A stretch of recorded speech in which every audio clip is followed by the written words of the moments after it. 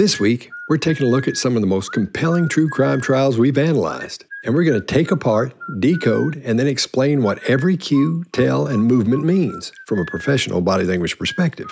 So grab your notebook and settle in. All right, you ready? Here we go. You've indicated in your direct examination that you were sexually abused by your father and your mother. Is that correct?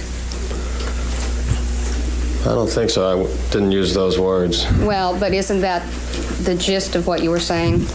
That you were the victim of sexual abuse? With my father and with my mother, I just said what happened, and I think it was mutual. Okay. All right. Okay. Greg, you want to go first? Sure, I'll take this one. So he is either figuratively or literally sitting on his hands. That's coaching. Not to use your hands because you give away information. These guys could afford a good attorney and good preparation. Don't know who they had. I didn't go look into it, but I'm sure they had somebody who would help them. Well, hold on. Not my mother. My mother, I just said what happened. You can hear him saying, well, hold on, not my mother. I don't think so. I didn't use those words. This is his personality coming out. This is him controlling. Now, guys, nothing coming out of these guys' mouth is pleasant, and anything you want. We intentionally clean this up.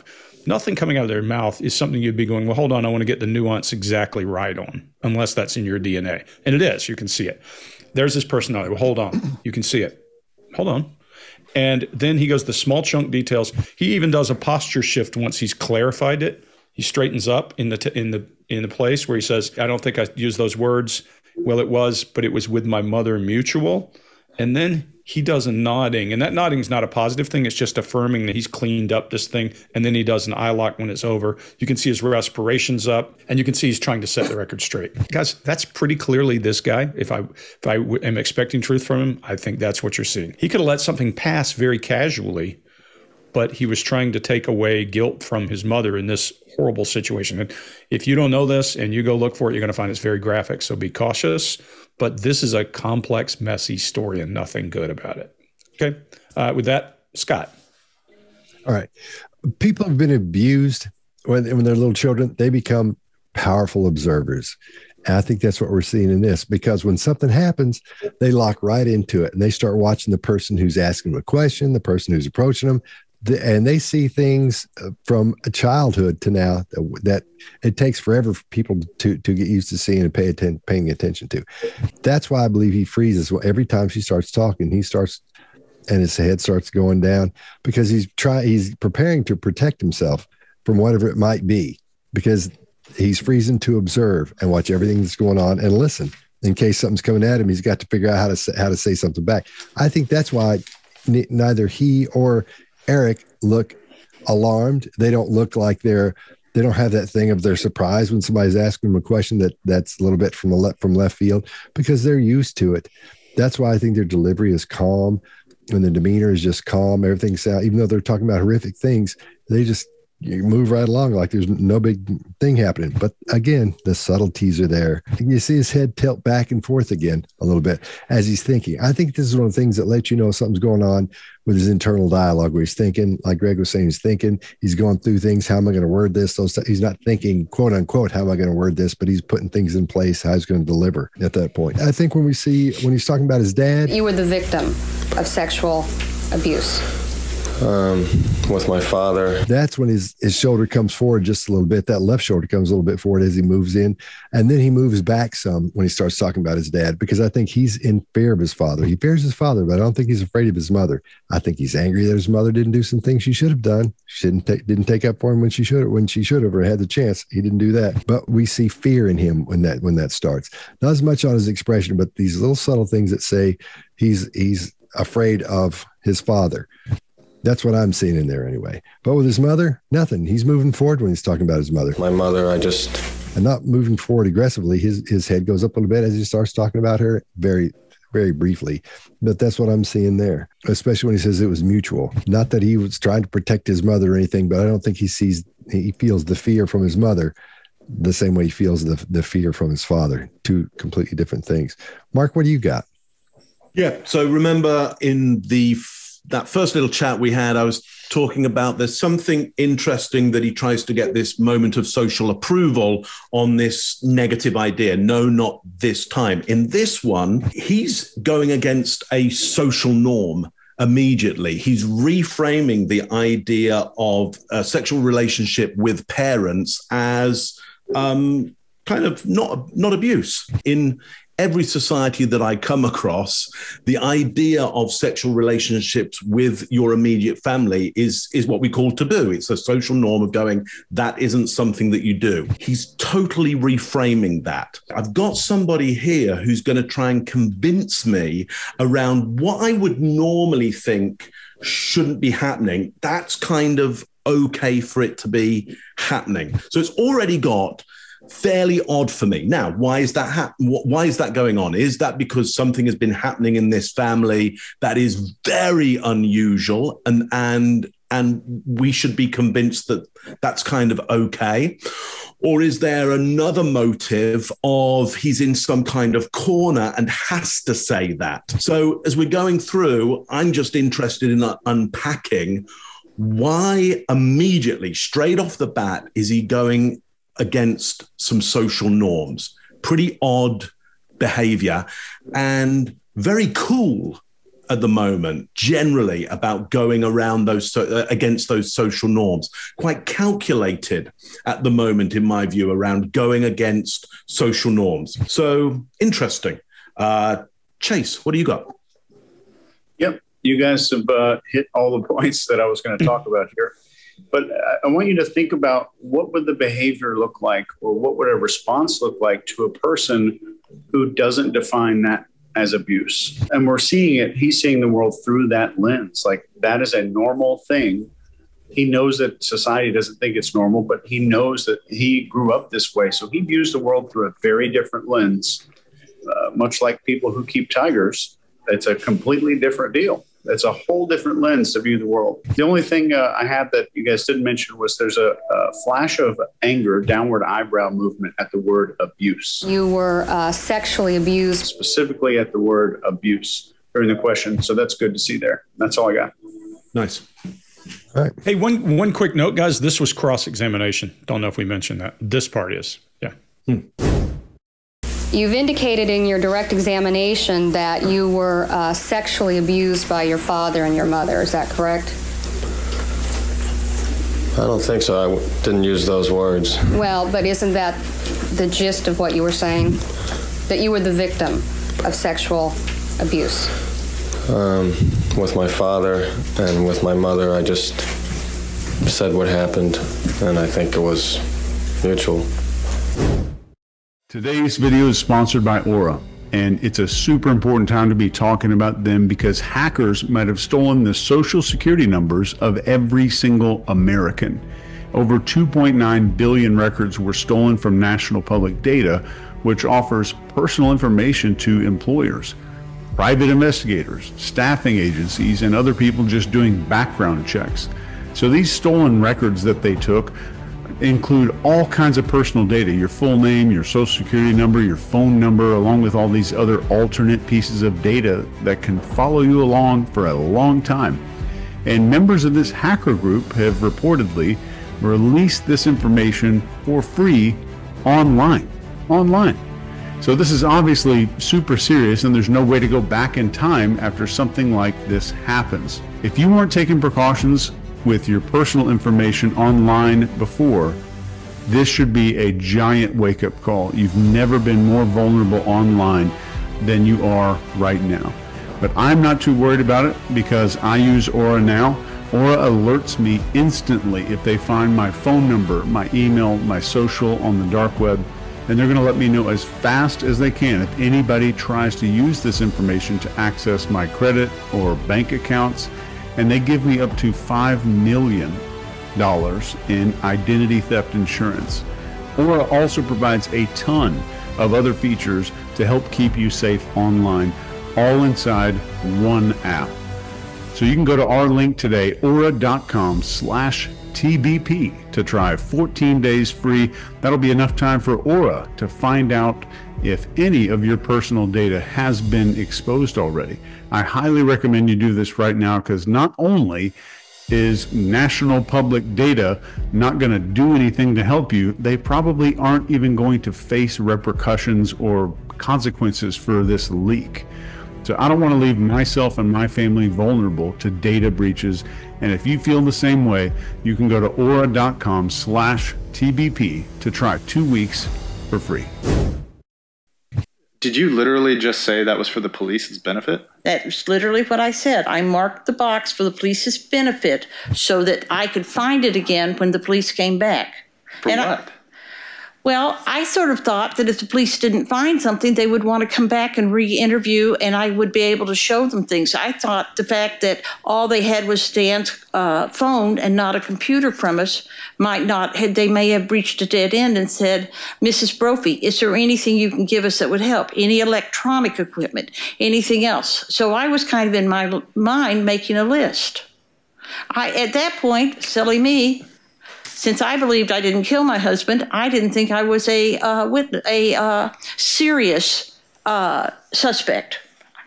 Despite you telling people that you were. I told people I was the suspect because it's always the wife. All right, Chase, what do you got? This is going to be a good one. I think one thing in here, she almost accidentally calls herself a witness. I didn't think I was a witness, instead of a suspect. Suspect. Which I think is weird, but there's an even bigger one here. And this is the phrase, I believed I didn't kill my husband. At that point, silly me, since I believed I didn't kill my husband. It's not that it's a fact. It's just a belief that she has. And right here, there's a single shoulder shrug just before this. There's a strong increase in her loss of fluency here. Her cognitive load's up because there's some deception going on, most likely. And you can see this with the sudden shift in posture and hand hiding and an eyebrow raise for special approval for this thing right here. There's a ton of stuff in here. I'm sure you guys will unpack. Scott? All right. Now we're starting to see things change a little bit. We're seeing bigger illustrators. We're seeing her hands come up and using those as her illustrators are the way your brain emphasizes specific words or phrases.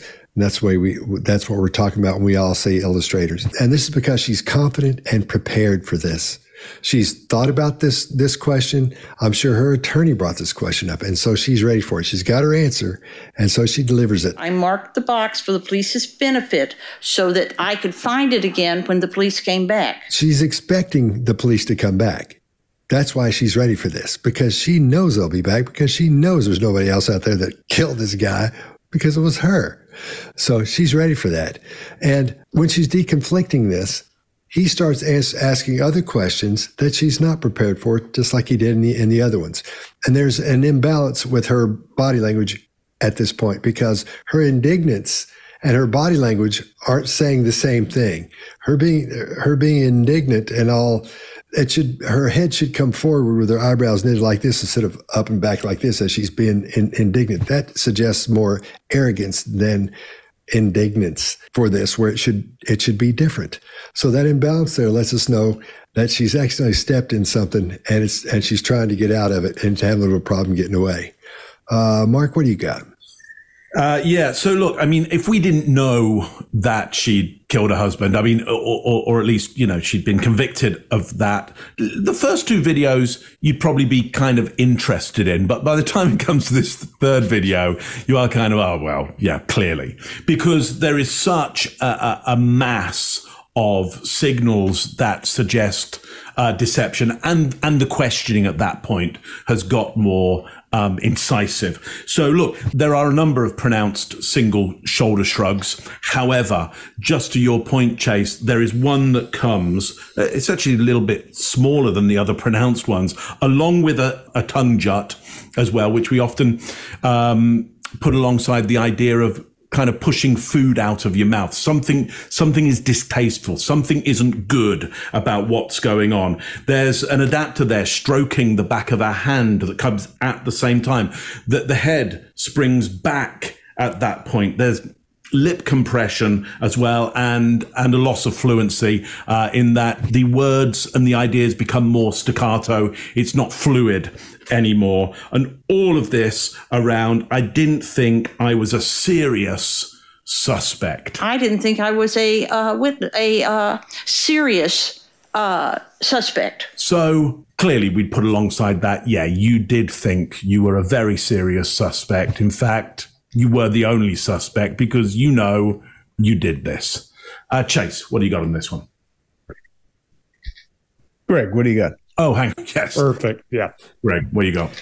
Yeah. So, guys, you covered most everything I have. And Chase, I was right on with you. The same things. The single biggest shoulder shrug I may have ever seen in all these shows we've done was when she was saying that after that, so I could find it again. However, I don't think she stumbled into this. I think she used a very artful tool. She used a provocative statement saying, I labeled the boxes so I could find them later for the police, hoping that he would step into her iterative storytelling.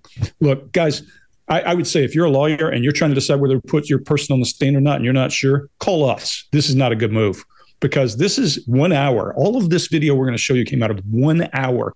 She's on the stand for many hours.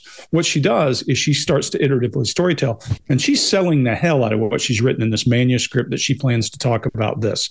So she's comfortable until a couple of things start to fall away. And then you're dead. The other one I love, Chase, is that when she says, I believed I didn't kill my husband. I believed.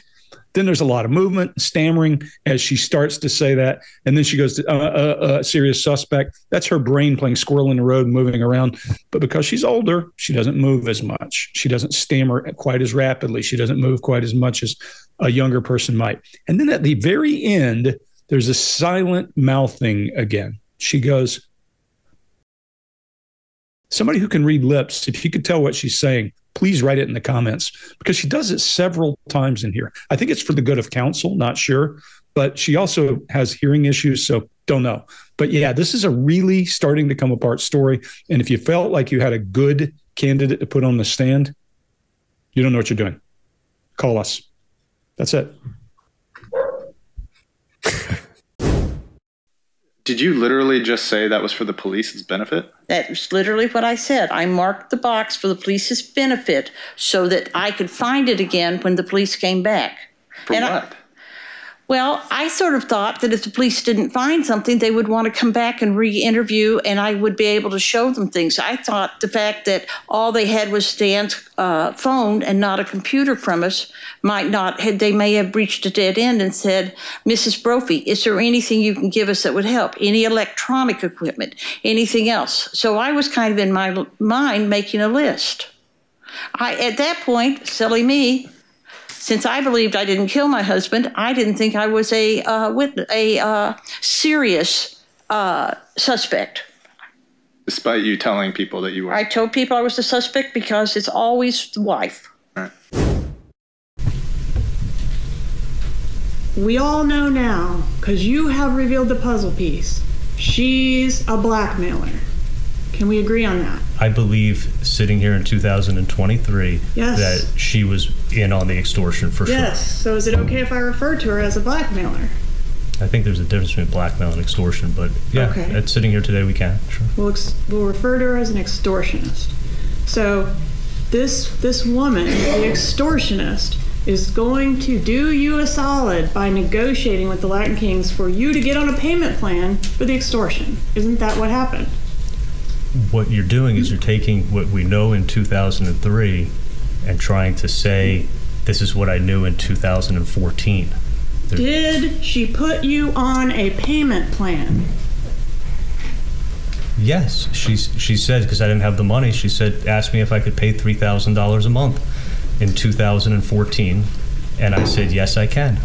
Did you hear any of the conversation where she was making these negotiations on your behalf? No, when she said, I'm going to go check with my friend and if that's okay with him, she took her purse, took her keys, took her cell phone, she walked out of my front door, closed the door behind her, and I sat in my living room, and she came back about 5 minutes later. You didn't want to talk to the guy yourself? No, I didn't even think of that. I mean, but she went outside to call him. All right. And then the two of you took a Xanax and went to sleep. Well, I took a Xanax. I don't know if she took one out of the bottle, but I definitely did. And the next morning, she left with your money, right? All right, Mark, what do you got? Yeah, just how extreme the contrast is here between these, two central parties here. You got Adelson here. We are still getting a little bit of this kind of these elbows coming out. I think everybody's right. I don't think it's because there's some kind of illustrative gestures going on there. I just think it is that little moment of confidence now and again in what he's saying. I think could be absolutely right. It could be confidence in the rehearsal, confidence in the story. But in my terminology, most of the time he's there, he's in what I would call first circle, which means that some other part of his arms is touching some other part of his body. And every now and again, a bit of space is made here. So compare that to the prosecution there, where she is going in often into what I would call third circle, where these joints here are almost locking out, but you get a lot of space between that. One is supremely more confident than the other. Why? Because it's taking up more space. Now, does that mean that one is more of a truth teller than the other? No. Sometimes if you're wanting to do a really good lie, you might gesture out because you really want to prove it. And in those cases, sometimes we see the gestures leave the frame completely. I don't think we're ever with Adelson going to see his gestures ever leave the frame. But somebody here has a point to make, and that's the prosecution. And she really is filling the space here, making herself the most entertaining thing on the screen. I don't mean entertaining in a negative way. I mean, without her in these clips, we'd have very little to keep your attention right now.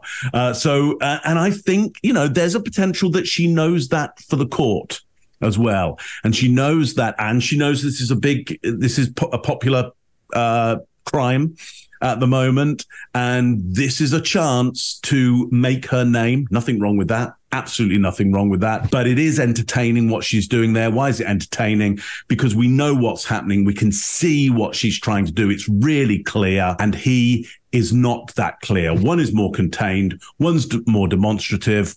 What does that tell us? Well, we'll find out as we go further along. Greg, what do you got on this one? Yeah, a couple of things. Number one, there's nothing here to lie about. He's talking about the story of her going outside to talk to this guy, this hitman, whether he's talking about her talking to him about murder or about blackmail, doesn't matter. The same details would still apply. She went outside, she took this door, she took her stuff with her, went out and talked. So in effect, one of the best lies you can tell, if you're going to lie, is transference. I take an incident that happened and I transfer it to a new location or a new time. It's easy. I know all the details. I just rattle off those details. It makes it hard to break because it's a real factual account, just happens to not be used to describe what I'm describing. So it's a transference. Now, a couple of things. When you're on the stand and an attorney is trying to make you out to think you're smarter than everybody around and that you think you're going to figure your way out, that is not the time to display smartass. It is not the time. If I were coaching this guy, I would have said, the last thing you want to do is verbally joust with the attorney, and she's trying to make you look like you think you're smarter than everybody else. It comes across that way. He's parsing words. She was in on the extortion for sure. Yes. So is it okay if I refer to her as a blackmailer? I think there's a difference between blackmail and extortion, but yeah, okay. Sitting here today, we can. Sure. We'll refer to her as an extortionist. Arguing about whether a person is a blackmailer or an extortionist. What do you think average people sitting in the gallery are thinking? Never mind those 12 sitting that are going to decide your fate in 3 hours. I think you said it was, Chase. So it's tough. You got to be very careful. When you watch her, the other one, I always talk about request for approval, this forehead up thing. That's not what she's doing here. When he gets into that discussion about whether it's blackmail or extortion, when her forehead goes up, that's disbelief. Because if you look, there's other stuff that goes along with it. And you can see that her face is up. That's up like this. She's got a half smile and her eyes are amused. That's disbelief. That is not a request for approval. And then finally, as she says, didn't you ask to talk to him? It's funny you hear that lilt in his voice. Never thought of that. No, I didn't even think of that. Really funny to think that he might have gotten into this situation. If it were really true, you would think you'd say, hey, let me talk to this guy. I want to find out what he wants. I don't want this third party. Considering that we now know, comment, it sounded a lot like Prince Andrew, but considering that we now know, comment, that made him look like the smartass, what we now know is that she was in the middle of all that. His respiration climbs a bit, but that's it. Chase, what do you got? Yeah, absolutely agree. And Mark, it's funny you mentioned first circle, because I was fired from the position of second triangle in middle school in the orchestra. It's not good, dude. Yeah. What'd you do? Bad. I screwed it up real bad. I guess I played it like a square. But in this video, he does something here that I teach to private clients that almost works for him, but he does it the wrong way. And there are literally 22 ways to make somebody cross-examining you look really stupid. And he tries one of them here in this clip. And if there's one takeaway from this that you can kind of write down in a notebook if you're watching this, the technique shown is a technique blown. So when you verbally bring up a technique being used by a person, it reduces the influential power of that technique to almost zero. So he's trying to kind of do that here, but he's doing it the wrong way. Greg, exactly like you said. And there's a formula to follow to make it stick in the jury's brain the right way, and he's not using it. And then there's emotional accessing, which we might see a whole lot in the future. And that may just be a regular spot for him. But it's about this conversation with this woman before she goes outside to make this call. And I'd imagine maybe this was an emotional time for him. But this is something I would definitely want to drill in a bit more on. That's all I got here. Scott? Some of the illustrators we see here from the attorney are a little bit odd, because she does that big hand wave out this way. But like I said earlier, she's using this to her advantage, because she's saying everybody knows. Everybody knows this. So that's why that one hand goes out there. Everybody, that's what she's saying. It sort of sticks there. And then she uses a regulator, almost like she's trying to keep him from talking. He's not going to say anything, but she's like holding him back from saying something. Slowly but surely, she gets up in his head with all these things. And we see his stress go through the roof on this. We all know now, because you have revealed the puzzle piece, she's a blackmailer. Can we agree on that? I believe, sitting here in 2023, yes, that she was in on the extortion for sure. Yes. So is it okay if I refer to her as a blackmailer? I think there's a difference between blackmail and extortion, but yeah, okay, sitting here today, we can. Sure. We'll refer to her as an extortionist. So this woman, the extortionist, is going to do you a solid by negotiating with the Latin Kings for you to get on a payment plan for the extortion. Isn't that what happened? What you're doing is you're taking what we know in 2003 and trying to say, this is what I knew in 2014. Did she put you on a payment plan? Yes, she said, because I didn't have the money, she said, asked me if I could pay $3,000 a month in 2014, and I said, yes, I can. Did you hear any of the conversation where she was making these negotiations on your behalf? No, when she said, I'm going to go check with my friend and if that's okay with him, she took her purse, took her keys, took her cell phone, she walked out of my front door, closed the door behind her, and I sat in my living room, and she came back about 5 minutes later. You didn't want to talk to the guy yourself? No, I didn't even think of that. I mean, but she went outside to call him. All right, and then the two of you took a Xanax and went to sleep. Well, I took a Xanax. I don't know if she took one out of the bottle, but I definitely did. And the next morning, she left with your money, right? You can see that view from the bathroom. Is Megan within your view? No, she's standing by her end table. When I left her, she's standing by the end table on her side of the bed. Okay. And how long are you in the bathroom? Don't know. A few minutes. What happens when you come out of the bathroom? As I'm walking out of the bathroom, I hear a sound that is similar to a balloon You know, like you rub a balloon, like a. At which point, I poke my head out, you know, as they were coming out, and I see her laying on her back, stabbing herself. Where at? Is she in the bed? Is she on She's the laying floor? on her back, on her side of the bed, with her head on the pillow, laying on her back, on top of sheets, with the knife in her abdomen. What color was the knife? The knife was the only knife that was there, was a green buck knife that I bought for the kids as a Christmas present as part of their fishing lures. Okay, so she has a green knife. That's correct. Is she right-handed or left-handed? Green-handled knife. Green-handled knife. Is she right-handed or left-handed? She's right-handed. And which hand was on the knife? Both hands were on the knife. Both hands were on the knife. Yes. And you said that the knife was in her abdomen Yes. when you came out of the bathroom. Yes. What'd you do? I stood there in shock, and I said, "What the hell are you doing?" And at that point, she says, "I'm doing what I did to the boys. I'm trying to get my inferior vena cava." I'm sorry. She said, "I'm doing what I did to the boys. I'm trying to get my inferior vena cava." Did you go for help? I went over to my wife and pleaded for her to tell me where the phones were. She asked me not to leave her. She did not leave the boys. So my question is, did you go for help, yes or no? The answer is no. All right, well, I'll go first on this one. When he talks about coming out of the bathroom, he says, as we were coming out of the bathroom. He's the only guy there. So it makes me wonder what the hell's going on up in his head. What's this guy thinking about?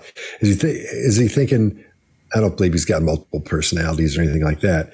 But what's he thinking? Why is he saying, as we came out of the bathroom? It's really, really odd. And the attorney should have caught that and said, what are you talking about? But on the other hand, if she had caught it, what is she going to say? You said, oh, I'm sorry, I just meant me. Then you can't dig into psychology from that point. But from that point of view, it's just kind of odd looking. You see him adapting by swaying back and forth in that chair, and his details are just finely tuned. He's got it all down, the green knife, and corrects her on that. All those things are a real stickler for these details that you don't need. Nobody needs to know any of that stuff.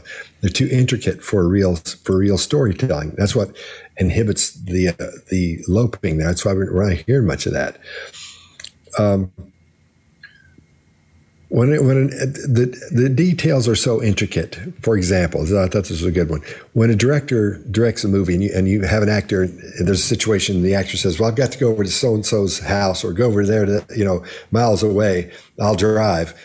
The director doesn't have them show them saying goodbye, walking out the door, open the door, shutting the door behind them, walking out to the car, opening the car door, getting in, starting the car, putting on their seatbelt, adjusting and then driving off, and then showing up, getting out of the car, that whole scene. They just show them showing up over there, or they show them leaving in the car or driving up, and that's it. That's it. These details mean nothing in this story. And it's just, these are, every time he gives one, it says flag, flag, flag, flag, flag, because it's so odd and so out of character for a real story, I'm going to go back to what I said earlier. This is a fantastic study for the beginner who's just getting into body language and trying to study deception, what to look for. That's all we're really seeing here are just cues of deception, pretty much. I mean, we're going to see him going to fight or flight here in a while, but this is just great for you to look at and study. A lot going on here. Greg, what do you got? Yeah, so this is going to start a two-part story. Okay, Scott, come in. I see Scott there with a knife, stabbing himself and cutting his inferior vena cava. And I go, hey, Scott, where's your phone? Does anybody believe that? Does anybody believe that's what's happening? Does anyone really believe that a guy's going to walk up and the way he's going to try to stop his wife from slicing a major artery is to talk to her about her phone? That's not how life works. Aside from the fact she has a knife in her hand, he walks in, she's got it in her gut, just working around cutting an artery. Okay, we believe that for a minute. He's calm, but this is 3 years later. He's told this story, and he's doing that romancer. I'm not kidding you. Like, he's got his eyes locked because he's trying to see what she believes and what she doesn't.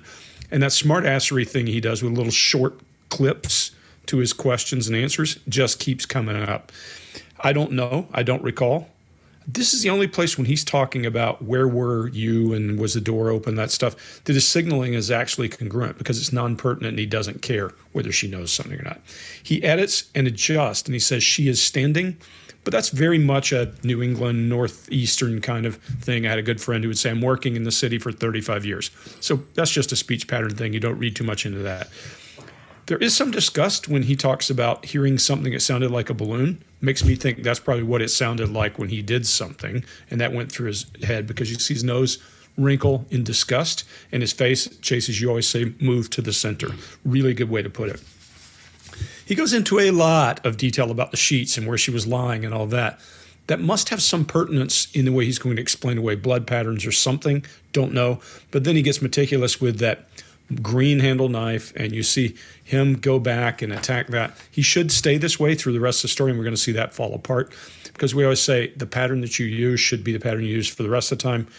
And I'll hop over that last one and then say this is just an iterative story.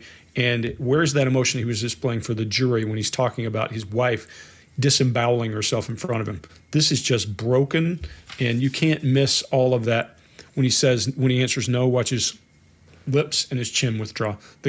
This guy's not believable. Scott, you're right. Everything that we teach, the most simple things are here, but they're in grand scale because he thinks he's outthought them. And every person, when they get on the stand, every person when they face an interrogator has their story made up. This guy's put a lot of time into it. He's had 3 years, and he's having to recant something he said before. Chase, what do you got? Yeah, the one thing he's got in common with Amber Heard, he thinks he's got them fooled. And he has confidence and stress at the same time, which makes these behaviors more exaggerated. But there's more details here about trivial BS than any of the deaths of the kids or discovering that they were dead in the first place. In very, very rare cases throughout my entire career, I will say something is definitively deceptive. This is one of them. If you hear a story where minute, stupid details are just vividly injected, and then the critical moments are just carelessly walked through, like someone reading a clothing laundry label, that's deception. That is deception. You don't need many clusters, but here's the clusters we're seeing. We're seeing a detail spike, or let's call it a detail mountain. We're seeing a detail mountain with irrelevant BS, and we're seeing a detail valley when it comes to critical. Then we see another detail mountain when it comes to irrelevant BS. That's deception. And notice there's no emotion, no crying, no screaming, no care, no worry, no love, no anger, no sound that he's describing, no feeling. He's a physical therapist. His wife is a school teacher. Inferior vena cava is not something that she would say, in my opinion, I don't think. And I love how she's just stabbing herself and casually saying this and just very medically and clinically describing the exact name of the vein as she's stabbing herself in the stomach. It's just a casual conversation between medically educated people that the jury probably wouldn't understand. And I think that's exactly what's going on in his head. The jury's not going to get this. This is a really highly educated word. It's going to make the jury automatically believe me. I think that's what he's thinking. That's all I got. Mark, what do you got? Yeah, so let's look at some nonverbals that are going around those spikes of detail, because I agree with you on that. We get the first time we've seen a moderator or regulator gesture out of him like this, which is a stop, a halt and suppress. So he comes in at a kind of a 45-degree angle, green-handled knife. So he wants the whole of this situation to just halt for a moment while he gives this piece of detail. We can't quite work out why this might be so important. Maybe it is pertinent to evidence, maybe not. I don't know.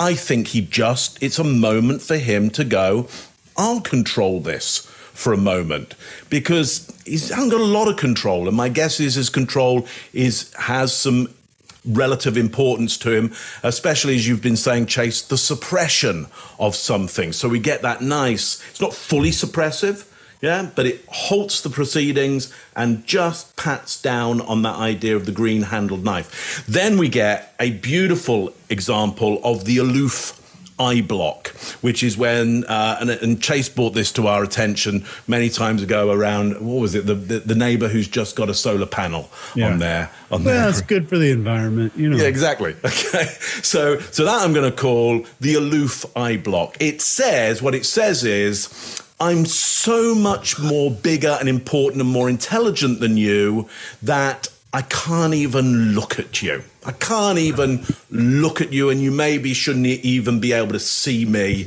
And so, because I'm, high on the pedestal, and therefore, because I can't close your eyes, I'll close my own. So it feels like you can't see me and I wouldn't ever deign to look at you. And we get that on the idea of when the stenographer, I think, says, can you repeat that? And he repeats inferior vena cava as if to say, come on, you idiot. Everybody knows the inferior vena cava. Everybody knows that. And that beautiful aloof eye block. Great example of that. Again, controlling the situation. Great moment where he's controlling some of the elements, the instruments of the court. Probably feeling pretty good for him.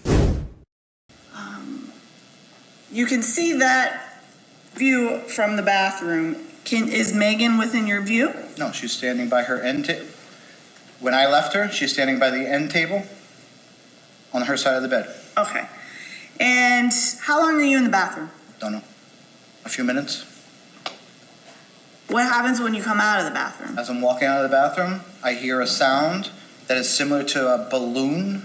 You know, like your rubber balloon. Like At which point, I poke my head out as we're coming out, and I see her laying on her back, stabbing herself. Okay. Where at? Is she in the bed? Is she on the floor? She's laying on her back, on her side of the bed, with her head on the pillow, laying on her back, on top of sheets, with the knife in her abdomen. What color was the knife? The knife was the only knife that was there. Was a green buck knife that I bought for the kids as a Christmas present as part of their fishing lures. Okay, so she has a green knife. That's correct. Is she right-handed or left-handed? Green-handled knife. Green-handled knife. Is she right-handed or left-handed? She's right-handed. And which hand was on the knife? Both hands were on the knife. Both hands were on the knife. Yes. And you said that the knife was in her abdomen. Yes. When you came out of the bathroom. Yes. What'd you do? I stood there in shock, and I said, what the hell are you doing? And at that point, she says, I'm doing what I did to the boys. I'm trying to get my inferior vena cava. I'm sorry? She said, I'm doing what I did to the boys. I'm trying to get my inferior vena cava. Did you go for help? I went over to my wife and pleaded for her to tell me where the phones were. She asked me not to leave her. She did not leave the boys. So my question is, did you go for help, yes or no? The answer is no. But you never told them all this new story that you've constructed in light of this trial, is that correct? I did not tell them that I went to the kennel. I lied about that. And at the same time, you also looked at this jury and tried to tell them that you had been cooperative in this investigation.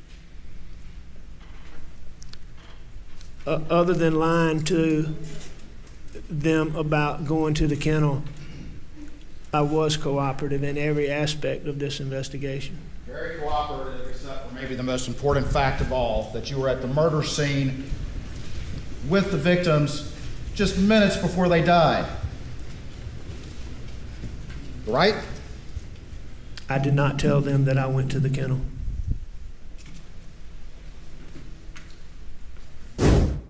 Chase, what do you got? So I'm going to leave body language out of this for right now. So I want you to consider something from a profiling only perspective. So if someone's family members are killed and they want to find out what happened, what reasonable or sane person would lie about their story?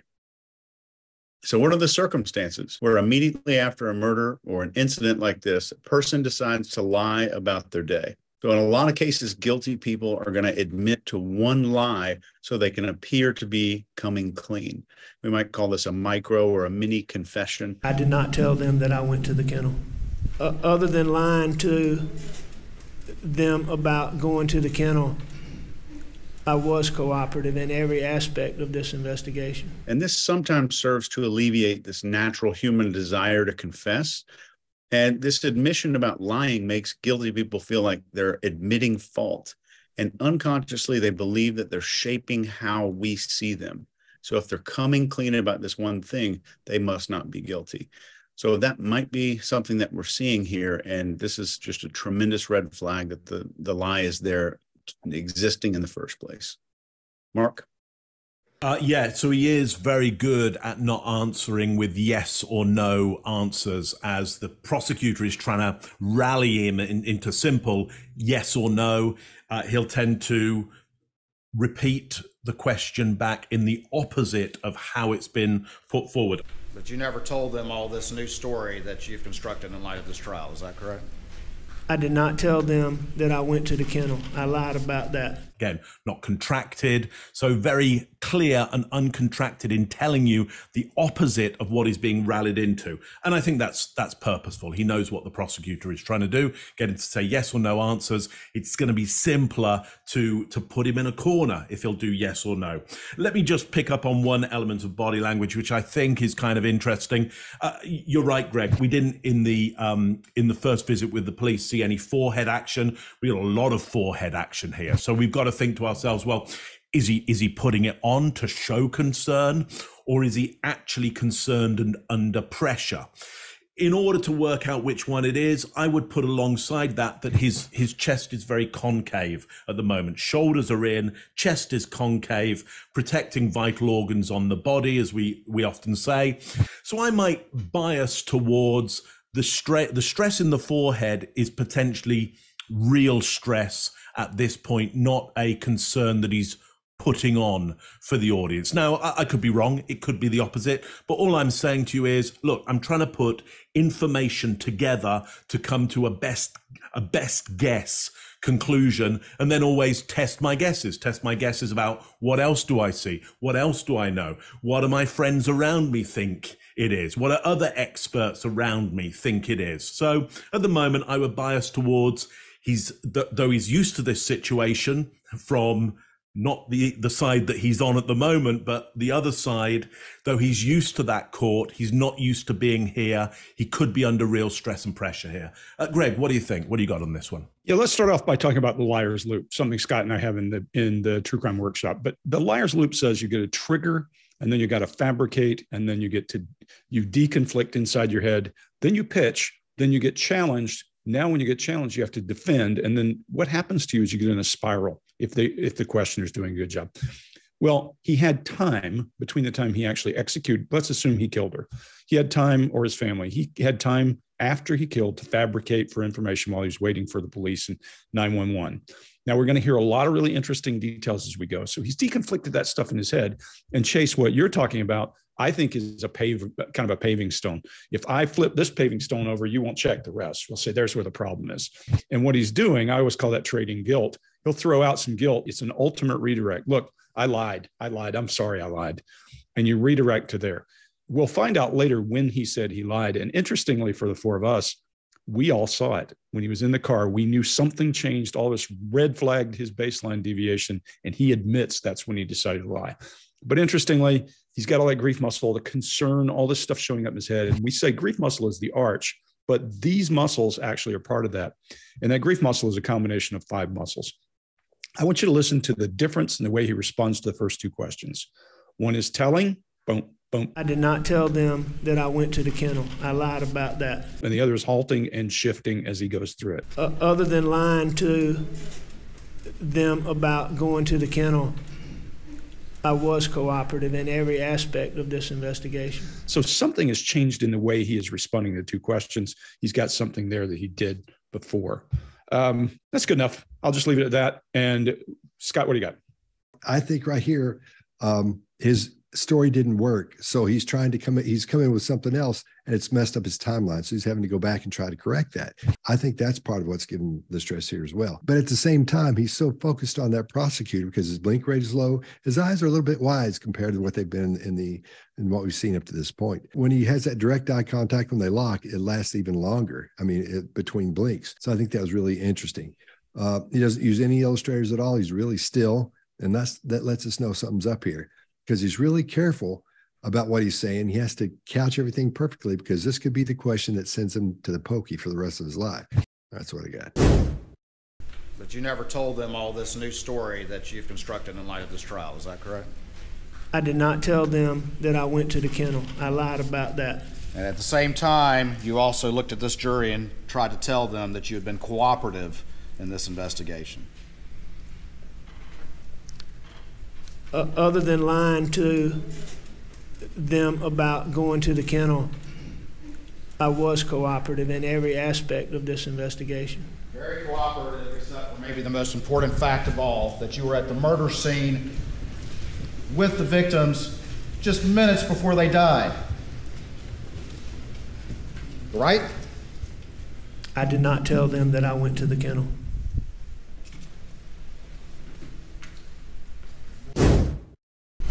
Okay, I want to talk about where you went when you left your residence on the day of the murder. You tried to turn on to Trescott, and then you ended up where?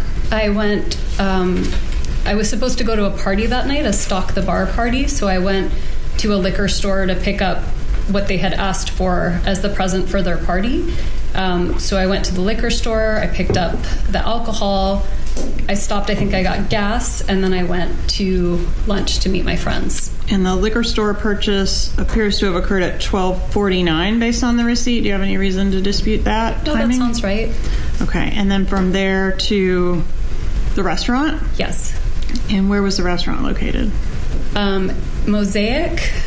I actually don't remember. I just remember I would go north on Thomasville Road. All right. And so it was. And is the restaurant where law enforcement came to speak with you and you ended up going with them to the police station, right? That's correct. Greg, what do you got? Yeah, watch the impact of all these things we've been talking about the back and forth, because her entire respiration is all up here now, and you see her whole body moving as she's talking. Or as she's breathing in heavy. It's almost like she's heaving. This response may sound a little bit rehearsed, because I think she's probably come up with exactly how she's going to tell this story over time. Does that mean it's a lie? Don't think so.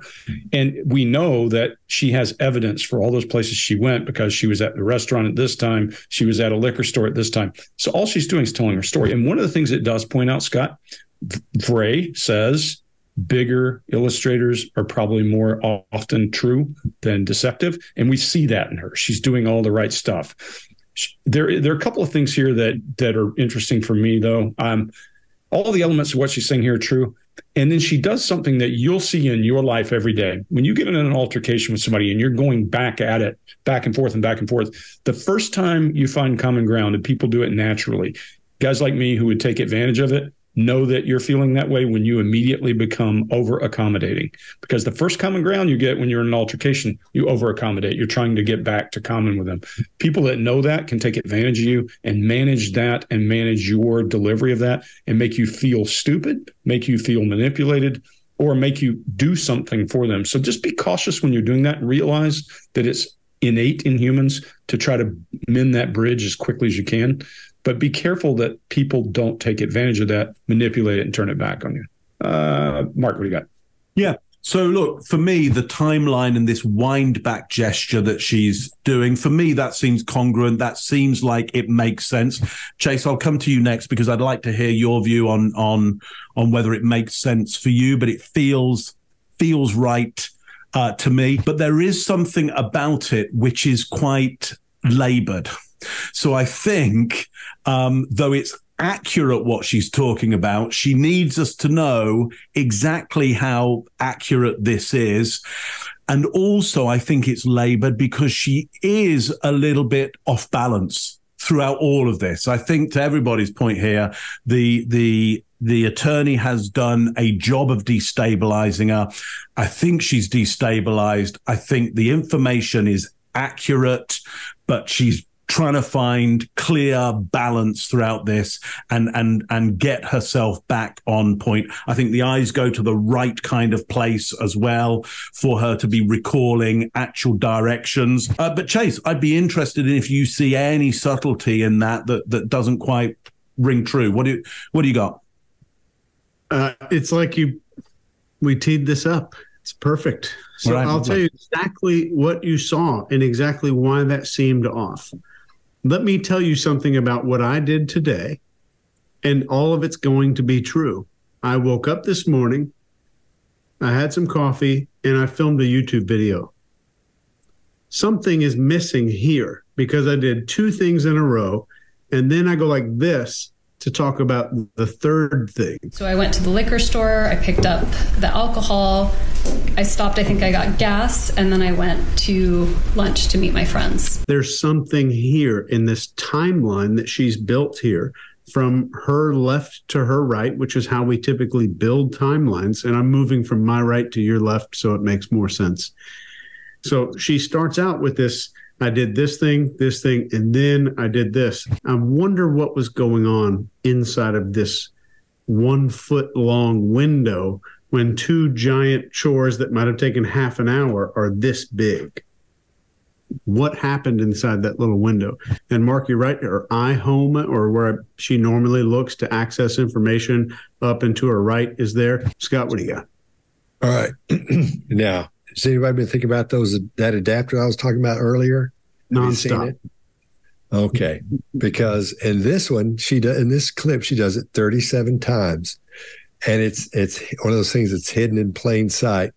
And it's something she does over and over and over again. And I went back and watched. Once I saw this, I didn't want to add it from the beginning to here because it was such a big deal. I couldn't believe I didn't see it. And when I tell you what it is, you go, it's her nostril flares. She does it 37 times in this one clip. And they're sometimes they're big, sometimes they're small. Now, quite often when things happen like this, it's like you can view it like a tic, like what her brother has. So, but she's trying to get rid of that built up stress and tension. Now, usually when you see somebody flare their nostrils like that, I got a big nose, so it's going to be easy for you to see. And they'll do that. They'll do this with it. And breathe in. They'll flare their nostrils and push it's not lip compression. It's just, it is, but it isn't what we usually look at as what I call stress mouth or compressed lips. They smush their lips together with their teeth as they flare their nostrils. And when you do that, anytime you goof around with your mouth or someone does, and you touch your lips or push on your lips, that sends a signal to your brain that says, let's relax. You need to relax. Something's up. And that's what we're seeing here. That's what she keeps doing over and over and over. And I counted, I think I was up to 150 something when I stopped, and then I started again. But I got from the beginning up to now, there are so many of them. And it's, I don't want to say it's mind blowing, but I can't believe I didn't see it up to now. But look for it when you go back to it, because once you start doing this on her, you're not going to be able to stop looking at it or looking for it. Now, see if you can, all the panelists, see if you can count these as we go through on this, how many times she does it. See if you can count the 37 that I found. There may be more, but this tells us that her stress level is higher than it looks initially. And this is her biggest, and I think only besides a couple of those, the leg rub, that might be one of the few adapters we've seen. That might be the only adapter. And I think that might be why we haven't seen any or seen very many. It's because that is such a big deal in here. So take a look at that from here on out, and you'll see it over and over and over again. Mark, what do you got? I've been. I think we're all done. Everybody. Are we? Okay, I was last. Hey Chase, I came in late and scrambled through these. I missed and then, or I would have been all over that. You know that. Because when you say and then, yeah. Oh, yeah, this big jump. Yeah. Great catch. And Scott, I did not notice her nose. Yeah. Watch it. I've got a big one. Everybody go, oh, my God, what's wrong with his nose? Why does he keep doing that? But hers, I don't think it's petite, but it's not as big as mine. Okay. I want to talk about where you went when you left your residence on the day of the murder. You tried to turn on to Trescott, and then you ended up where? I went... I was supposed to go to a party that night, a Stock the Bar party, so I went to a liquor store to pick up what they had asked for as the present for their party. So I went to the liquor store, I picked up the alcohol, I stopped, I think I got gas, and then I went to lunch to meet my friends. And the liquor store purchase appears to have occurred at 12:49 based on the receipt. Do you have any reason to dispute that timing? No, that sounds right. Okay, and then from there to the restaurant? Yes. And where was the restaurant located? Mosaic.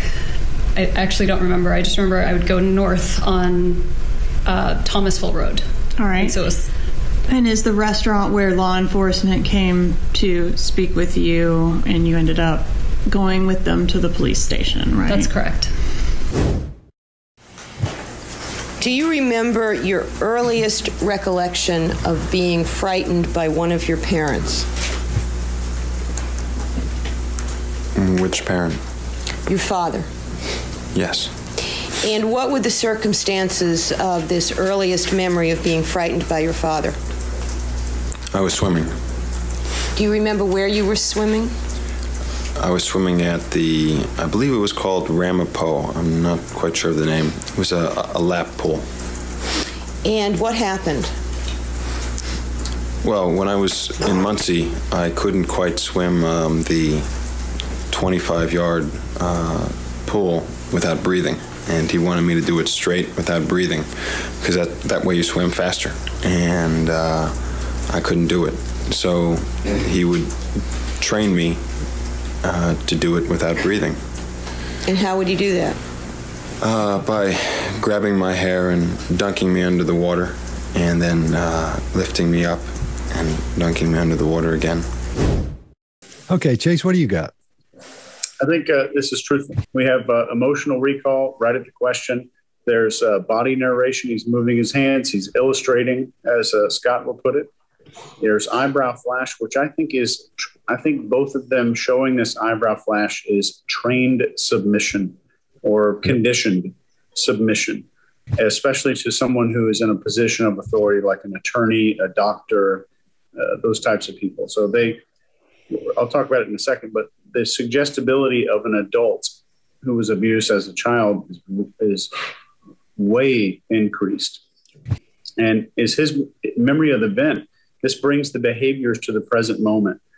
And this technique, asking about these events, brings the memories into the present. So the chemicals that were there, the feelings that were there are still very palpable, and they're easier to bring in. And this is a technique a lot of times that attorneys can use on the stand to get someone in a vulnerable state by asking questions about something completely different and then asking something challenging, because I've accessed that vulnerable state first. And he used the word trained instead of abused. He would train me. Which I think speaks to his dysfunctional upbringing and how he was taught to view the world as this is natural, this is normal, and this is something that everybody else endures. Mostly truthful behavior here. Scott? Yeah, I agree with you. We're seeing the same stuff. His illustrators are good. He's loping along, just telling that like like it happened this morning. However, we do see an adapter. When he talks about I couldn't do it, we see him go like that. And when he says he couldn't do it, I think he's reliving that moment. And when his dad held him underwater and he saw it coming, he's like, I can't do it. And he's going to I think he was worried about it all the way up to that point where he grabbed him and stick him under. This is a violent thing that's going on here. This isn't just something where he would hold me underwater. The kid's flailing around, probably screaming, making noise. Apparently nobody else is around. It's just he and his father or his brother and his mother to do that and let that happen without running over there. How are you guys going to be able to let that happen, not run over there? And you know what? That's going to be tough, man.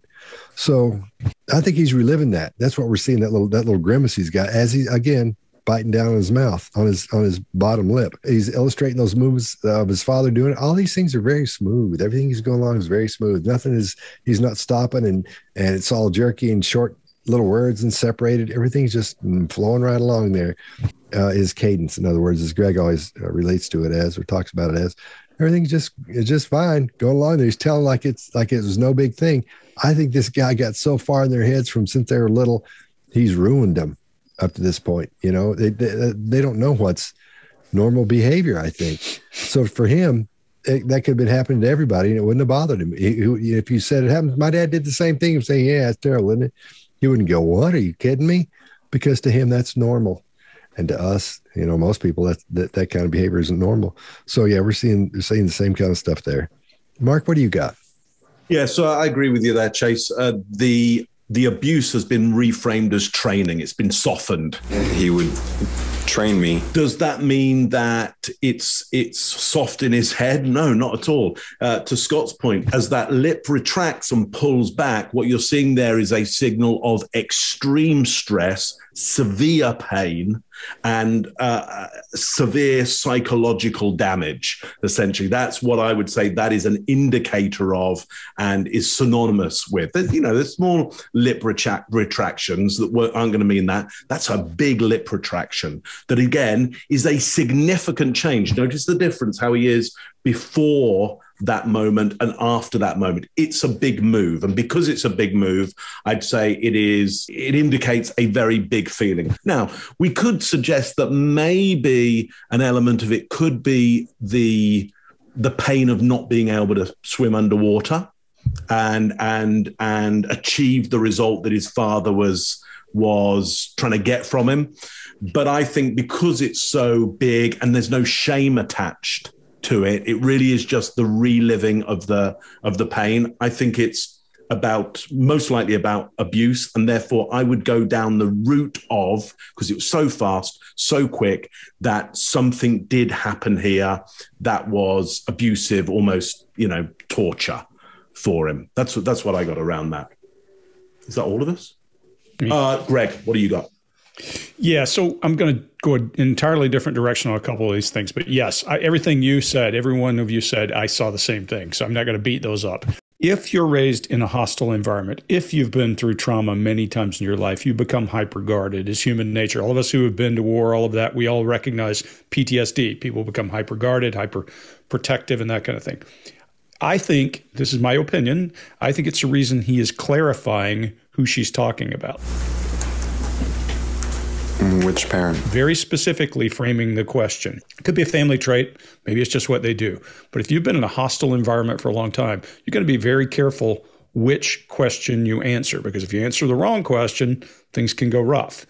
The biting, I think it's a combination, again, of an adapter, that ability to control, but also protecting saying something else.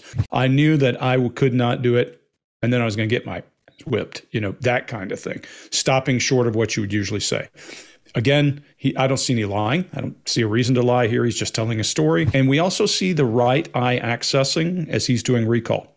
Family trait, maybe he goes to his right as he's recalling what happened. And you can see the details, and it's rote memory for him and that kind of thing. Now, here's the problem. Could it also be a rehearsed story? Sure, it could be. He's telling a story, but there's no reason to lie about this. There's plenty of other things he could lie about to make it a lot worse. This is part of the why did I believe my parents would kill me solution. They've already admitted they've killed their parents. They've said a whole lot more horrific things that were going on between them and the entire family. So I don't see deception, and I do see legalistic, hyper-guarded. And then even when he responds to a question and finishes, he does that little count, the sniff. I finished that one and moves on to the next. That's what I got. Do you remember your earliest recollection of being frightened by one of your parents? Which parent? Your father. Yes.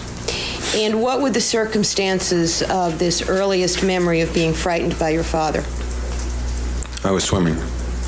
Do you remember where you were swimming? I was swimming at I believe it was called Ramapo. I'm not quite sure of the name. It was a lap pool. And what happened? Well, when I was in Muncie, I couldn't quite swim the 25-yard pool without breathing. And he wanted me to do it straight without breathing, because that way you swim faster. And I couldn't do it. So he would train me to do it without breathing. And how would you do that? By grabbing my hair and dunking me under the water, and then lifting me up and dunking me under the water again.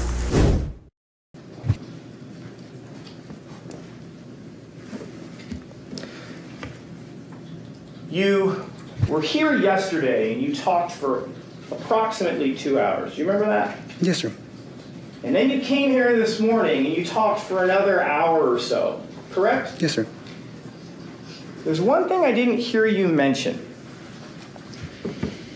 The DNA. I'd like to talk about that with you. You're not disputing that your DNA is underneath Mr. Gehrman's fingernails, are you? Yes, I am. Okay. But you've heard the testimony. It's there, correct? I don't know if it was there or at what point it might have gotten there, sir. Okay. I'm not asking you how it got there. Are you really denying that your DNA is underneath the fingernails? Without knowing the truth, yes, I am. Okay. Well, you've heard witnesses testify. Right. So the DNA lab's in on it too? I don't know. I don't know at what point. I don't know what point the sample was collected. Sir, please tell this jury, how in the world does your DNA get underneath Mr. Gehrman's fingernails? I don't know because I did not kill Mr. Gehrman. You have no idea how it could have gotten underneath your fingernails, correct? Under my fingernails? I'm sorry, under his fingernails, correct? I don't know that it ever was, sir. All right. Let's do it another way. You and Mr. Gehrman are not friends, are you? No. Okay, you don't hang out with him ever? Sir, I did not ever hang out with Mr. Gehrman when he was alive. My question is yes. You didn't hang out with him ever, correct? I did not. He's never invited you over to his house? No, sir. You've never hung out, had drinks at a bar, correct? No, sir.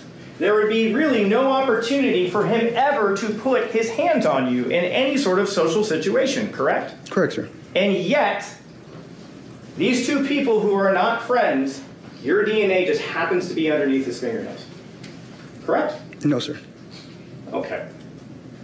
You just don't think it was legitimately placed there, correct? Or are you just ignoring the testimony of all of the witnesses that talked about how your DNA was underneath the fingernails? Again, at some point or another, I believe it was planted because I did not kill Mr. Gehrman. So, and by that logic, if you believe it was planted, you were at least admitting, yes, my DNA is underneath his fingernails, correct? Can you at least agree with me on that? Whether it came from a sample of the fingernails or a different sample altogether, I don't know. I couldn't tell you, sir. The answer to my question is yes. You're at least acknowledging my No, sir. physical DNA is underneath the fingernails. No, sir. Okay, great. So you're just going to disregard what all the other DNA witnesses said about this, correct? And, you know. Okay, that's fair. That's fine. Totally fine. Let's Oh well, I still want to touch on this. You would agree that if I came up to you and I scratched your face or scratched your chest, there's a possibility I could get skin cells underneath my fingernails, right? Yes, sir. Okay. You would agree that if someone was trying to fight for their life and were scratching at the killer, they could potentially get DNA from the killer underneath their fingernails. That's a possibility, right? Is that speculation or is that? No, I'm just asking you if it's a possibility. I would imagine so. Okay. All right, Mark, what do you got? Yeah. So eyebrows raised. Again, I was just trying back then, Scott, to keep them as raised as long as I could. And I only lasted about 30 seconds before it does really start to hurt. So good job on him for keeping them up so long. Let's see how much I can manage it for on this round. Eyebrows raised. There's vocal clicks. Again, stress here, stress in the mouth. As well from the lawyer there, agitation. I'm trying to keep it here. Agitation, aggression from him, steepling, unpredictable movement from the lawyer there. So, you know, I'm trying to keep it here. I'm doing my best. Interesting for him to play against that with such a, what I would call, oh God, I can't keep it. Hang on. Nonchalant attitude, that nonchalant attitude that he's got, kind of lean back, but still with the lines in his forehead there. Those two things don't mix. It's really hard for me to be calm in this chair here and keep my head like this. Nonchalant, by the way, from Latin, non scelere, which means not hot, to be cold. So he's too cold and calm for this situation. He's being accused of murder. He's got a lawyer there who's steepling, who's being erratic, who's being aggressive. This is all too nonchalant, too not hot, too cold, too calm. But with this going at the same time, really hard to do. Greg, what do you got on this one? There's a ton of incongruency in here, to your point. If he was going to be nonchalant, if he was going to be aggressive, either is okay. You can't be all of that at one time and come across the right way. Again, we're going to go back to, I don't understand what you're insinuating. You know, he's acting like he just doesn't understand the concept, but he's also feeling like he's threatened. Those two things don't mesh. There's a problem. Anger is appropriate. Even Amber Heard knew anger is appropriate. She would lash out. There's a stage position where he's putting his hand up against his chin. And you said it early, Scott. We teach people to do that to relax muscles. But his is awkward and wooden. It is braced. It's locked. His chin is locked this way, but he's swaying. That doesn't fit. And when he does a head turn, he doesn't take his hand off of his knuckles. Yeah. He does a head turn with his. It's just so awkward and so weird. And then he does all that adapter or release of nervous energy by swaying in the chair. And those things can become so habitual that they just are part of who you are. But that's not the case here. We know that he only does it when he's being hit. And his head tilts again when he gets a threat. He turns into a snarky kind of guy when he makes a point about when the guy was alive. I didn't hang out with him. I did not ever hang out with Mr. when he was alive. My question is yes. You didn't hang out with him ever, correct? I did not. This is not the time to do that when you're on trial for your life or for murdering somebody. To come across as a snarky little bastard is not a good idea, because people sitting across from you are going to hear that. And that's a good way to get yourself done in. This is a reason that most people are not good. Chase, the reason you and I both had to be taught to resist interrogation, because we want to go in with a model that we're going to lock down. You guys remember the cop, Grant Harden, who came in and could not move at all, and then suddenly started to move a little, and you knew that he was going to come apart. The last thing here is you see his blink rate goes through the roof right as he gets called on it, and he doesn't finish a sentence. He kind of stumbles through it. So you're just going to disregard what all the other DNA witnesses said about this, correct? And okay. Scott, what do you got? When the attorney says, "You don't know how your DNA got under his fingernails," he says, "I don't know because I did not kill Mr. Gurman." When the answer should be, no, the cops put it there, and he should be excited and animated and loud, and he's not. Everything is the opposite of that. He's being quiet as he's talking about this. No, because I did not kill him. And he doesn't contract that did not. He doesn't say, no, I didn't do it. It wasn't me. I didn't kill him.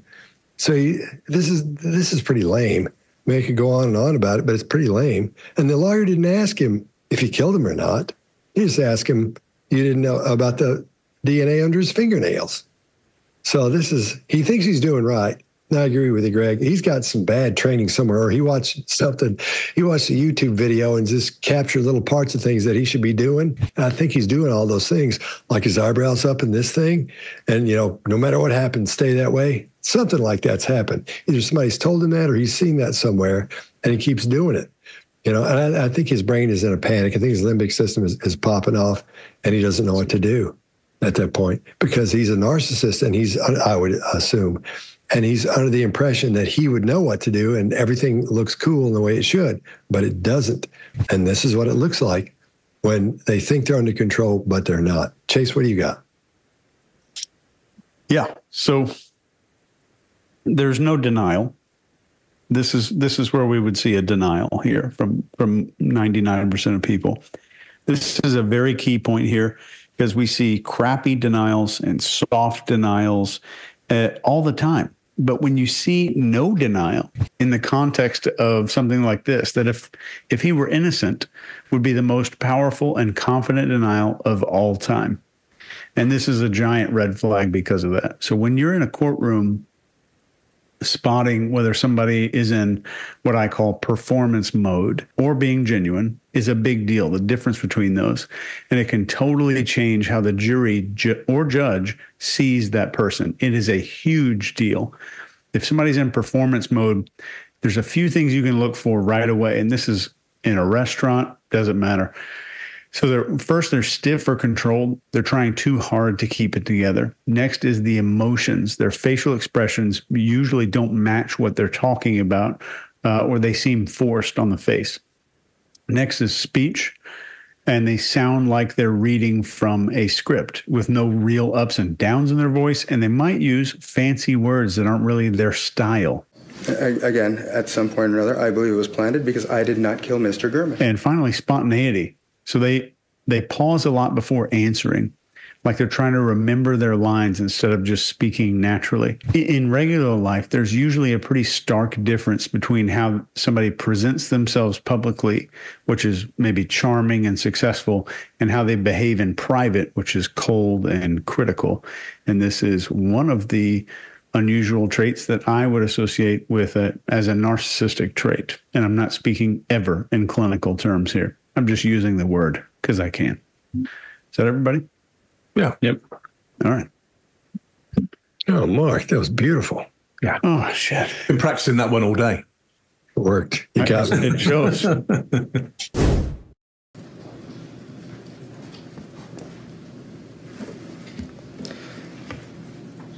You were here yesterday and you talked for approximately 2 hours. Do you remember that? Yes, sir. And then you came here this morning and you talked for another hour or so, correct? Yes, sir. There's one thing I didn't hear you mention. The DNA. I'd like to talk about that with you. You're not disputing Your DNA is underneath Mr. Gehrman's fingernails, are you? Yes, I am. Okay. But you've heard the testimony. It's there, correct? I don't know if it was there or at what point it might have gotten there, sir. Okay. I'm not asking you how it got there. Are you really denying that your DNA is underneath the fingernails? Without knowing the truth, yes, I am. Okay. Well, you've heard witnesses testify. Right. So the DNA lab's in on it too? I don't know. I don't know at what point. I don't know what point this sample was collected. Sir, please tell this jury, how in the world does your DNA get underneath Mr. Gehrman's fingernails? I don't know because I did not kill Mr. Gehrman. You have no idea how it could have gotten underneath your fingernails, correct? Under my fingernails? I'm sorry, under his fingernails, correct? I don't know that it ever was, sir. All right. Let's do it another way. You and Mr. Gehrman are not friends, are you? No. Okay, you don't hang out with him ever? Sir, I did not ever hang out with Mr. Gehrman when he was alive. My question is yes. You didn't hang out with him ever, correct? I did not. He's never invited you over to his house? No, sir. You've never hung out, had drinks at a bar, correct? No, sir. There would be really no opportunity for him ever to put his hands on you in any sort of social situation, correct? Correct, sir. And yet, these two people who are not friends, your DNA just happens to be underneath his fingernails, correct? No, sir. Okay. You just don't think it was legitimately placed there, correct? Or are you just ignoring the testimony of all of the witnesses that talked about how your DNA was underneath the fingernails?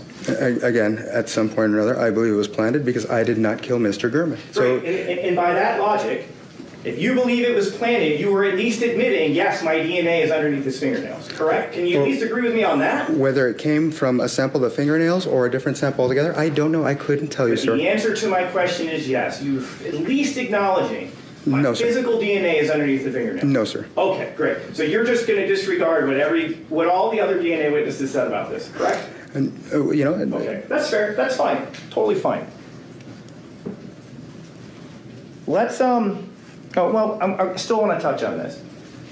You would agree that if I came up to you and I scratched your face or scratched your chest, there's a possibility I could get skin cells underneath my fingernails, right?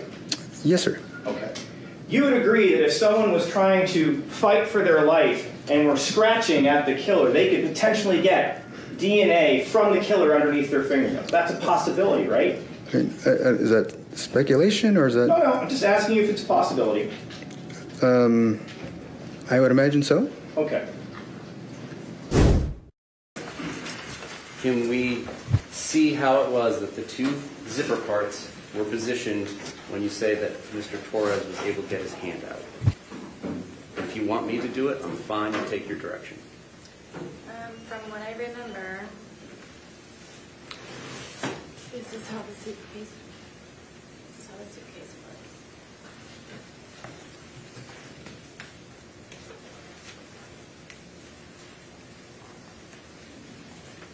This was up here. This was not this hard either. So this was like here. Okay. Right here.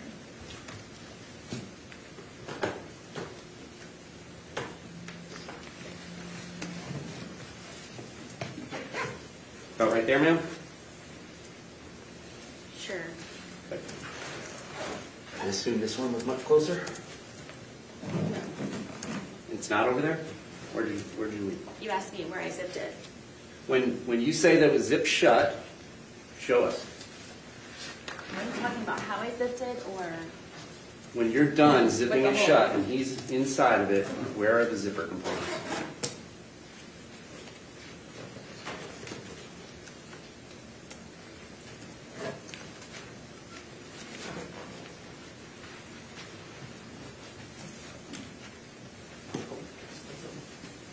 Just tell me what it's at. I mean, it was the corner. I mean, the corner was kind of open. I mean, it's not.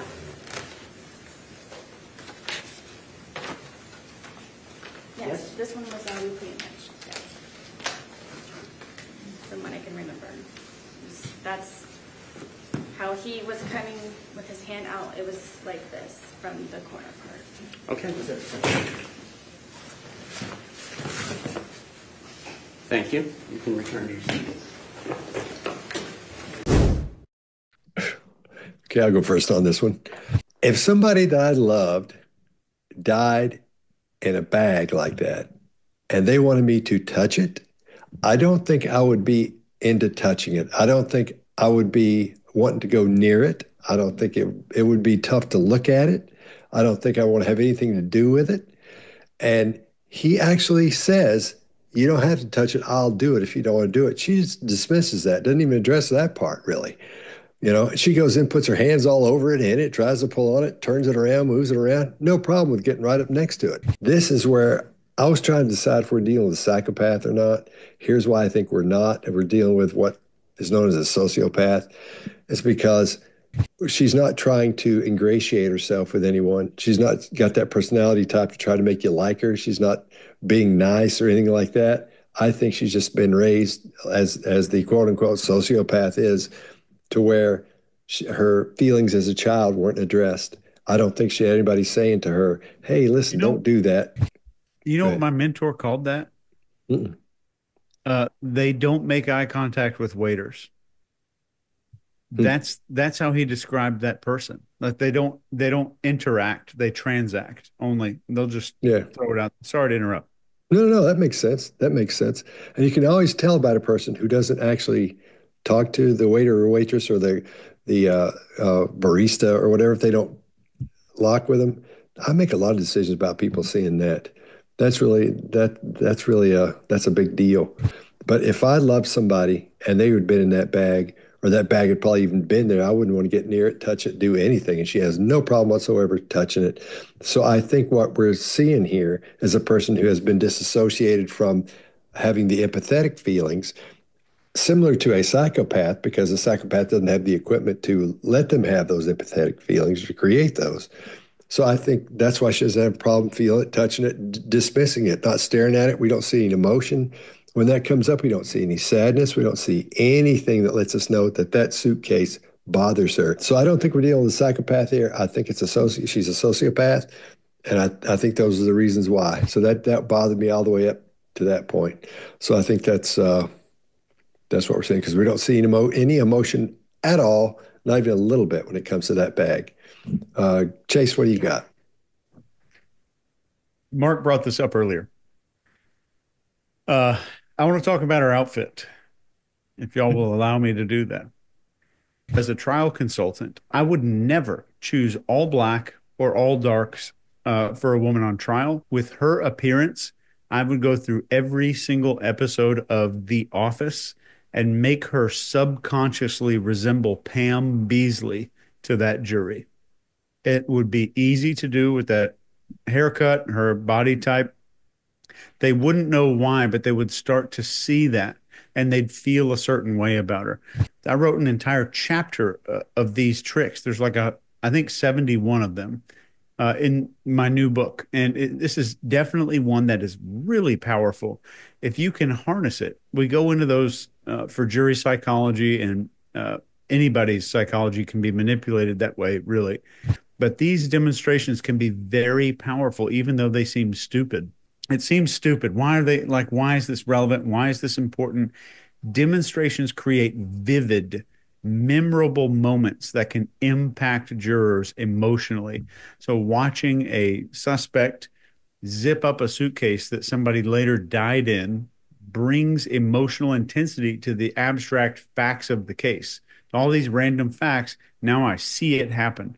And that's kind of why we might be seeing that here. So bringing this mundane behavior of zipping the suitcase in front of the jury makes them visualize it, and it makes it visceral. It underscores these darker implications of what really took place. Mark, what do you got? I think everybody's spot on here. Scott, let me pick up further on this empathy piece, because I think you're spot on there. And there are many types of empathy. I'm just going to describe two of the types of empathy to you. And the empathy that I had with that suitcase piece. I had what we call cognitive empathy with it. I think that's what you're talking about there, Scott, which is I understand the kind of feeling that somebody could have, if they had emotional empathy for, somebody dying in a bag that they're now touching. I think if I were there on the spot, I might get a sense of that emotional empathy. But right now, very detached from it, I can only have cognitive empathy, which is me going, oh, that would be very odd. Could be a very odd feeling. But I'm not feeling the feeling myself. For some of you there, you might be watching that and you might actually feel something of a feeling. That would be you're having an emotional empathy. But I don't have that emotional empathy. And so because I'm not having emotional empathy for it, but I am empathetic, I have cognitive empathy. Both are very important. The place my mind goes, and somebody died in that bag, but because I'm only having cognitive empathy for it, where else my mind can go, and because most of this week I've spent more time in the air than I have on the ground, I go, this is a lesson in quality luggage. Because I just can't get over how stiff that zip is. And I can't get over my own emotional empathy of the frustration of having to kind of, the zip won't close. Because when I'm, packing up, which I'm doing on a regular basis, I'm about speed. And I need a very slick zip. And you only really get that with very high quality luggage. I mean, that's what you're paying for. That is what you are paying for. And so my emotional empathy is with the frustration of that zip, and my cognitive empathy is within, wouldn't that feel odd if you had actually killed somebody or you knew the person and you were trying to do that? So the other thing, again, because I'm in cognitive empathy and not emotional empathy, is I can't get over how this now just looks like an auction house. And we've got people dressed in suits with white gloves, and they now look like they're handling some piece of conceptual art together. That's what it looks like. Yeah, somebody's going to go, okay, we start the bidding on suitcase on the floor at $1 million. $1 million, do I have $1 million? $1 million, $1 million, $100 million, $100. On the phones, $1 million, $200. And they get up to the $5 million. $5 million for suitcase on the floor, going once, going twice, $5 million to the Saudis.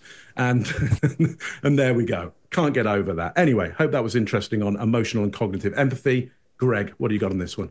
You know what I can't get over? Somebody's stupid enough to get up and reenact a crime. Right. Yeah. What are you thinking? If you have an attorney, they have zero empathy for you at this point, and they're saying, hey, yeah, get up, go over there and show them exactly what you did. And by the way, since the zipper is sticky and you were drunk, that means you went through a little extra effort to get it to happen. I mean, what the hell are you thinking? What are you thinking when that happens? By the way, if you ever go on trial and you fire all your attorneys and they ask you to get up and reenact a crime, don't do it. Just don't do it. Just say, hey, there's video of how it looked. I will admit that I zipped it here. I'm not getting up and doing that. That's just stupid. On top of that, unless you are Gwyneth Paltrow and you're the most comfortable person in the room and you can make them feel like dipshits for doing that. Because you didn't commit a crime. Right. Yeah, correct. In this case, you've admitted I committed a crime, and you're going to get up and reenact it, and you're going to show how you fastened this guy in there, and then later say, you want me to demonstrate how I hit him with a bat when he was in there. I mean, what the hell are you thinking? This is a clear, somebody who thinks they're smarter than they are and they have a message they're going to deliver. They're reinforcing everything we thought in the very beginning, the first video. She's getting up and doing exactly that. And to your point, Scott, a guy died in here, not just a guy, somebody she knew. And if it was an accident, we should see the same behavior we saw when she saw that very first cop. You remember the very first cop, all the way back at the beginning, was all that apprehensive and panicked and all that. That act is gone. That is gone. So now somewhere she's got to get back in the act. I don't know how that works. I think this is what goes on when you had a strategy 2 years ago and you chase back to the organism does what made the organism successful. This person's gotten away with this stuff for 2 years or thinks she has. Scott, back to your point of she has not thought of what she's not thought of. And she stands up and does this in front of him. I cannot imagine being sitting in the front row and not thinking, wow, that's pretty creepy. That's pretty creepy. That probably weighed in heavily. What a dumb move. That's all I got. And Greg, do you know if this is the actual case? Is that why they've got the white gloves? It's not a reproduction. Yeah, it's not a. Yeah. As a matter of fact, they go into details, the parts you guys didn't see because I clipped the videos, of course, is they say there was not a paperclip on here. And a lawyer tries to protect her a couple of times and tries to get her out of it and says, hey, there was not a paperclip on there. There's a paperclip now, so she can't show you exactly how she would have done it. I object. There's video of where this thing was zipped. What happened to all that? Right. This is ugly. This is ugly. Yeah. Let me bring up one thing about marking the luggage thing. usually when you see, let's talk about the way Mark looks here and the way he looks when he's not in here. You see him out somewhere for doing a show or something. We're all together. We go out, or if you travel with him, because we have. When you see Mark on here, comparatively, he looks like a homeless person with what he wears on here to what he wears outside. Out in the wild. So I don't know, and I've seen his luggage, and I don't know how he puts all that stuff in there. And we talked about that one time on a plane, Mark, when me and you were going to wherever we were going. And I still don't, my mind is blown how you can fit all that stuff in your bag, all those different suits where it looks like you just walked out of some Italian, whatever it was, suit maker, and they're all different. I don't know how you pull that off. So I understand your concern and your focus on the luggage here. Yeah. Yeah. Thank you for your understanding and empathy on that. You're welcome. What do you think she did when she was shopping for luggage? Hey, do you have anything big enough to fit my boyfriend? Yeah, let's go luggage shopping. I would have gone with bigger. It's a tiny case, isn't it? It's like, but tell him how much he weighed, Greg. 103. 103. Oh, he's tiny. Yeah. A little bit. She weighed 90 something. So yeah. Yeah. Wow. Yeah. Yeah. So he's half me. Half me. Yeah, less than half me. Can we see how it was that the two zipper parts were positioned when you say that Mr. Torres was able to get his hand out? If you want me to do it, I'm fine to take your direction. From what I remember, this is how the suitcase was.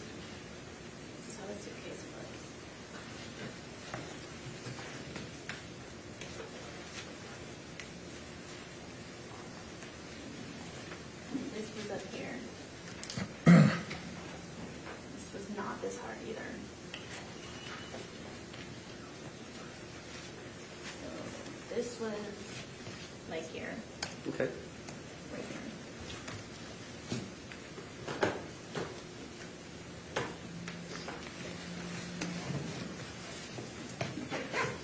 About right there, ma'am?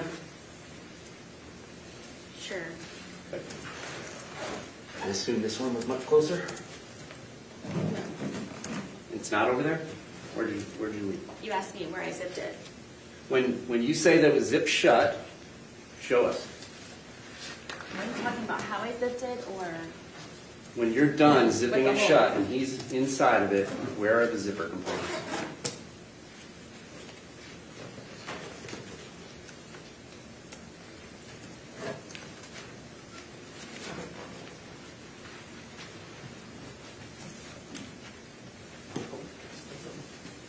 Just tell me what it's at. I mean, it was the corner.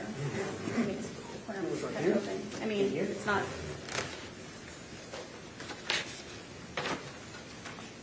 Yes, this one was already pretty much. Yes. From what I can remember, that's how he was coming with his hand out. It was like this from the corner part. Okay. Thank you. You can return to your seat. All right, fellas, think it's another good one, and we'll see you next time.